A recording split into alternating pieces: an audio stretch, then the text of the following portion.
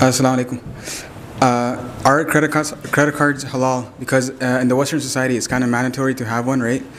To even like rent a house, you have to have a good credit score, and to have a good credit score, you have to have a credit card. That's my question. So the brother's question is regarding the hukum on credit cards. Is it haram to have one? And he mentioned that in order to have credit, like to rent a house, lease a car, whatever, that this is one of the things that they look for. هلا الأصل is that the credit card is a contract between you and the bank, right?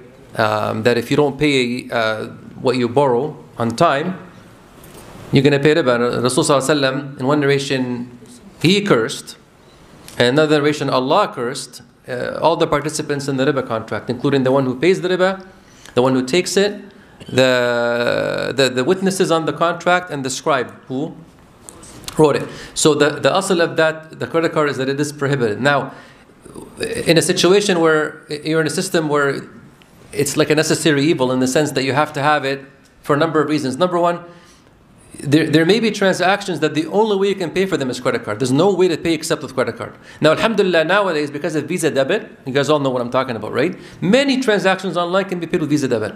So, minimize. So if you have a credit card for that particular purpose, that to keep credit, almost try not to ever use it if you don't have to. Try not to ever. And I'll tell you something, akhi, because once you open up that door, aside from the hukum on it, if you get used to it, you'll start depending on it.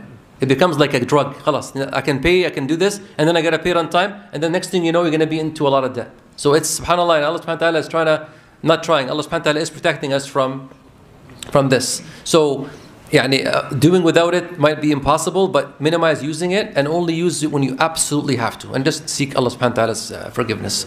Yes.